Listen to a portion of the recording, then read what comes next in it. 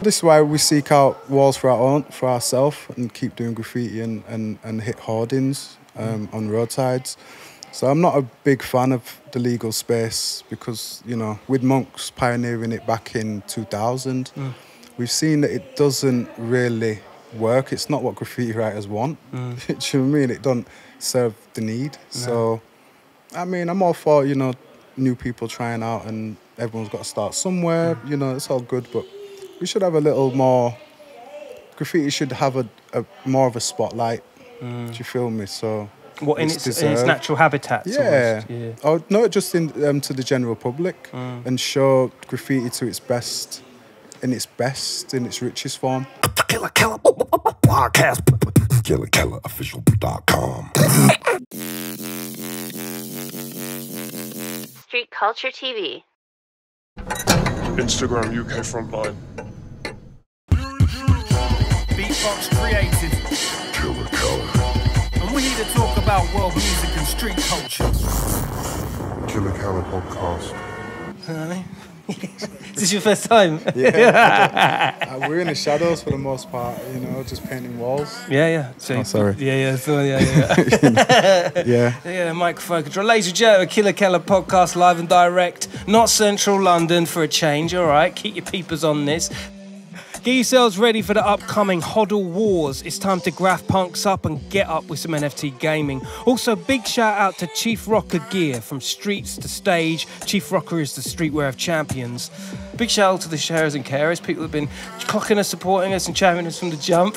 And of course, anyone's got the Television app, free download, iPhone, Android for all your sport in art, street culture and more. We are in Leeds right now. We're all roads leaded to, and we're in the City of Leeds Museum of all places, where they're having this amazing exhibition of all hip hop that has passed through and present in Leeds from back in the day to now. Graffiti's most definitely in the house, so I thought, what better time than to get one of Leeds' most prolifics. You guys may not know of him down south, but up here he is extremely relevant in the scheme of things. He goes by the name of Hyro. How are you, my brother? Peace. You good, yeah? Yeah, I'm blessed, bro. I do feel like it's almost like a getting to know. I mean, you know, we're in what is the definitive museum of hip hop up north here. And for you to be here and us talking, it's a perfect opportunity to make full introductions, isn't it? Yeah, why not? Yeah. It's thank you for having me on. No, my I pleasure, appreciate you. How's it been? How's it going at the moment up in Leeds? What's happening? Well, with the museum opening, there's a lot of traffic coming through here, so as you can see, the train's battered. Yeah, this is a train, by the way. Yeah, rightly so. So we're just trying to keep pushing the scene, pretty much. You know. How long have you been painting for? When did it all begin? What's the story, Hyro? Monks put a can in my hand. Big up, Monk. Hold tight, Monk. Yeah, hold tight. 99, 98. So, yeah, 25 years. 25 years in the 20 game. years. I guess you can't count the first 10. It's kind of toy level. You're Really? still getting to know shit. To swear? You can swear. You can do it on your podcast, my brother. We'll put censorship on this shit. We're good. Still getting to know. Yeah. But yeah, so yeah, just been painting walls. What's been the drive? To... Because, you know, when I think of Leeds, I mean, the hip-hop, from a musical aspect, has always been prevalent. Yeah, very much so. That's my background. We grew up with my brother DJing, putting speakers to the window and DJing for the estate on cardboard, back in the day. And record labels that were pioneered in the city. There's a definite affinity to b-boying, to MCing, to all of that. Does that come within the culture of Leeds? Because it's got, obviously, most cities do, cover all aspects, but this seems to be incubated really well over here. Nah, to be fair, it's all splintered off, so that each element and culture within their own right, so it's kind of separate. But, events at the museum and stuff that we've been doing kind of bring that together and mix it all up. So who was writing of his time when you were getting in? I mean, we're talking about like late 90s? Yeah, shout out NKA, big time. Wicked. They're not up in the museum, we didn't get the stuff in time. But, I heard, yeah. Much love and respect. It was NKA, Guys like Slobs, Bulky, Ogre, and then we had TPM, which set the standard. It was a real good time.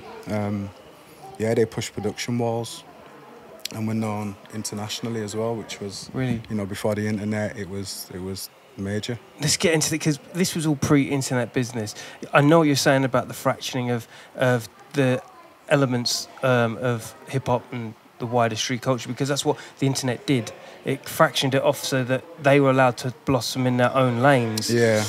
But this was before internet. This is way before any of that. You know, getting up meant actually getting up a lot. Yeah, yeah. So you had to see it in the flesh, or photos that were passed around. Yeah.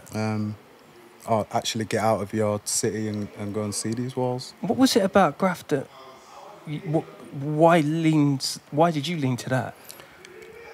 I was always into art and I liked letters, but having a can in my hand just felt like the best medium.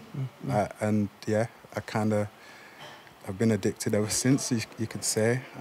Yeah, it was really nice. Yeah. It just felt smooth, you know, to paint at a bigger scale and allowed to make mistakes and be more expressive.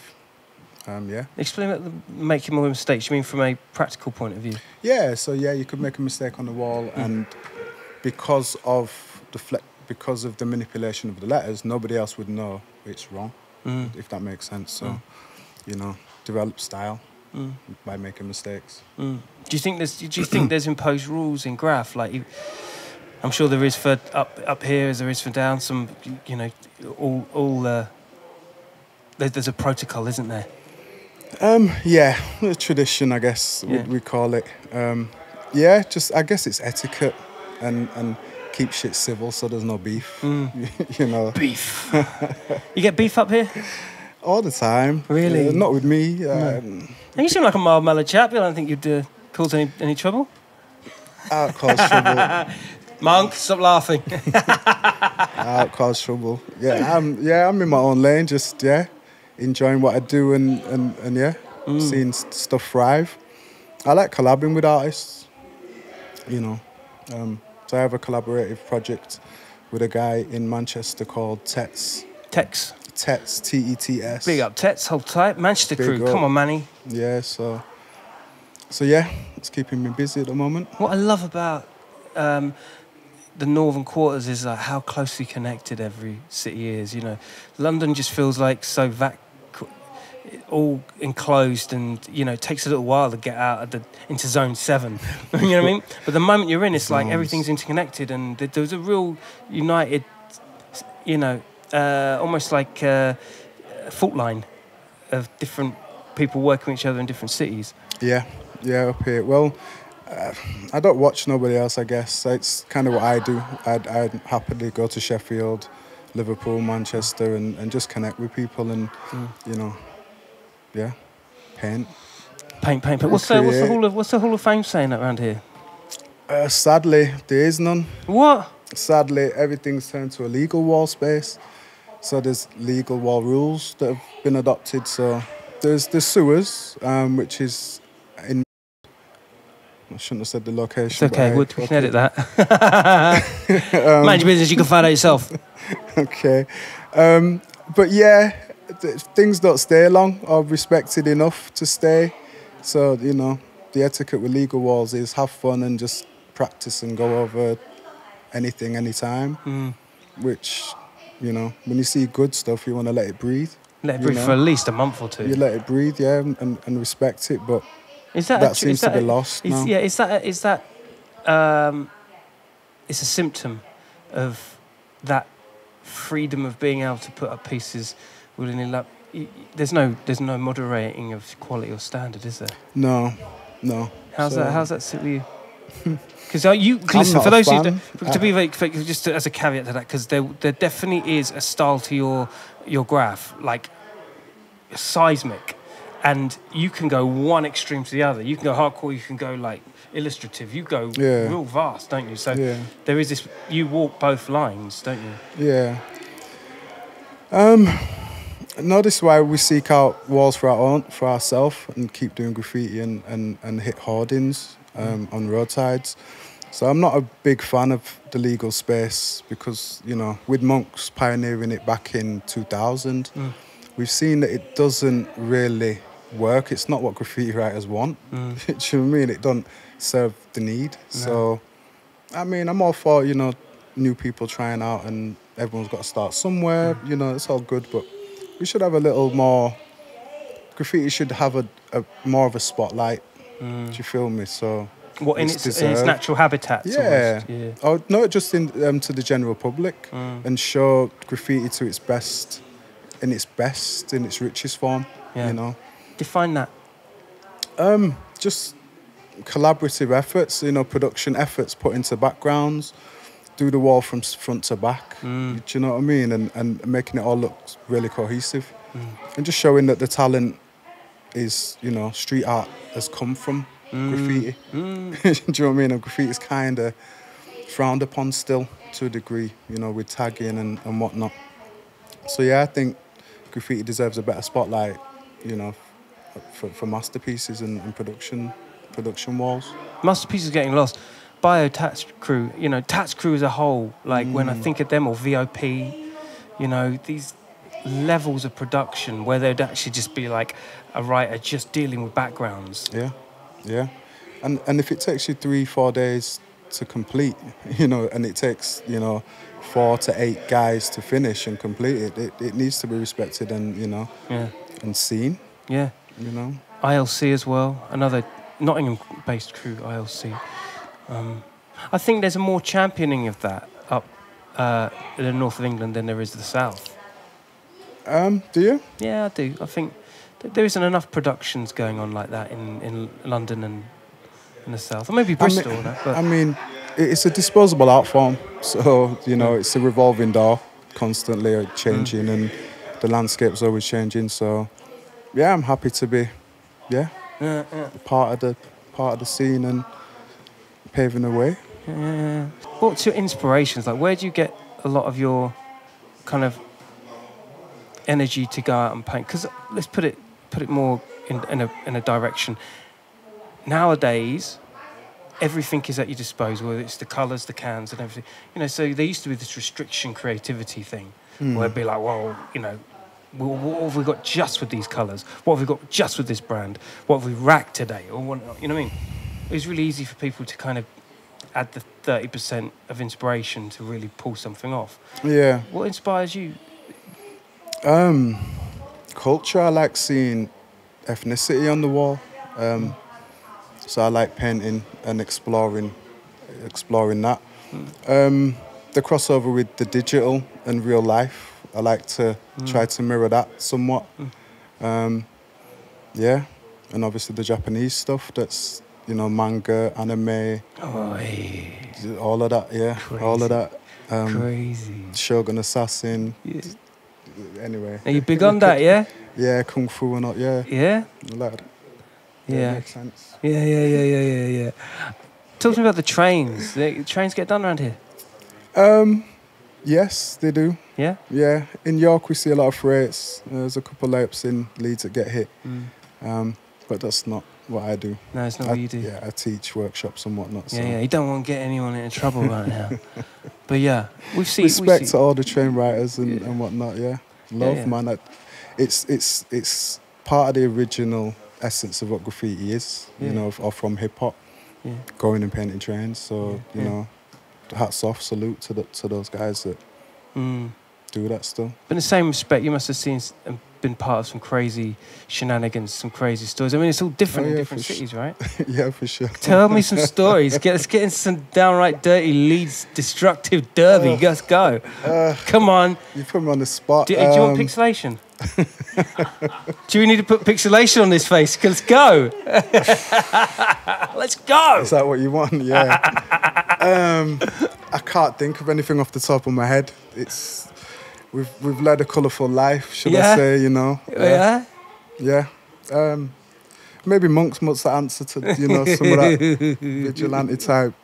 I mean, there's one story. It's not grime. It's when two crews were beefing back in the day, with Monk's guidance and intervention, because it was getting silly. Like, It was getting crazy. It was getting out of hand. Really, yeah. So one boy got hurt, and monks came together and brought me into the project to get them both sitting down on the same table. Yeah. You know, with such animosity, to be involved in a video shoot to promote a new single that was Leeds based. So that was pretty mind blowing that we got them to put down, like I was saying, people were getting hurt, and hoods were getting involved and extended families. So yeah, it was a beautiful thing that we could get these guys together and paint a production and kind of settle the beef. That's mad. How on earth do you get two crews to sit down and chill like that? It's How on earth do you ever get to that point? it happened. I can testify to that. But yeah, that's a good question. The music That's a video. good question. Yeah, I guess I think the distraction was for the music again. Being involved, you know, if they have a love for hip hop and music and progression, then Monks offered them an opportunity. It was pretty golden, to be fair, to be, again, before the internet, to be, you know, have a bit of fame, you know, and have their work exposed to a bigger audience. So I think the appeal of that was just like, forget all whatever issues we had. Do you think that's the primary goal for writers? Not the To be illegal types, seen. but yeah, but to be seen. Yeah, I think everybody wants to be seen or heard As much as as they a don't want to human admit it, kind of thing. to some degree. Yeah, I believe so, yeah. As much as they don't want to, they kind of do. I don't know. Yeah. I couldn't say. I don't know. That's not my drive. We just paint. Yeah, How often are you out painting? frequently. Really? Yeah. And you earn a living off it? Yes, but I don't rely on that living. Yeah. Yeah. Takes a level of pedigree to get to that next phase of craft, innit, where you're earning like that. Yeah, I think no, No? cowboys are coming in and spraying a can for 2 minutes, and next thing we're doing murals. You know, everything's mural driven. So yeah. There's a lot of competition. There's Really? a lot of people, a lot of bars. It's trendy to have a bit of graff in your toilets, or, you know, that type of stuff. Is it challenging? Does it challenge you that there's this influx, this new wave, and they're not reflecting on the journey of the rest of the scene? It conflicts a little bit, but it's not my path. So, you know, so I kind of just observe it. Yeah. And let it be, you know. Yeah.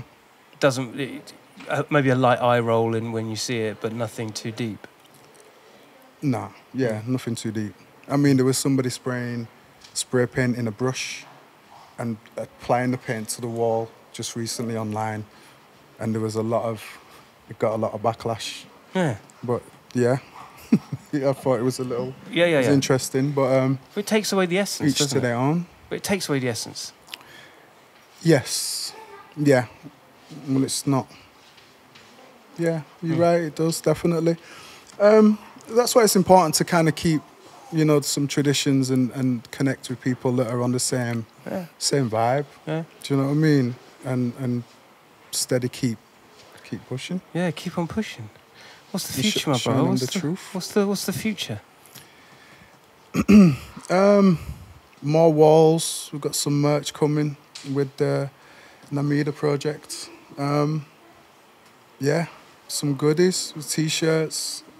More walls. We're looking at gallery space because, again, we were saying graffiti wants to be shine the light on it. I'm not so sure about this new contemporary. I'm not sure. So I'm just like, Well, you're trying to tread delicately. Yeah. Sort of thing. yeah, and just see if graffiti can stand in a gallery in its own right for what it is. Yeah. Not adapting to the new Monkeys are holding forth. Here we go. Does this have anything to do with you, sir? Yes. This is Cheers, one of Monkey. two designs. One or two Me designs. and Yeah? Tets. There you go. Boom. See that manga coming through like that, and then you got the slaps as well. Yes. Yeah, standard. It's all go.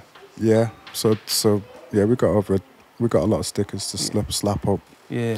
So yeah, just keep creating Yeah. as a human. Just keep creating and enjoying what I do. To what end? Till the wheels fall off, till the lungs give out, you know. I don't think I'll ever stop painting unless I'm forced to. And you ain't been forced to yet? No.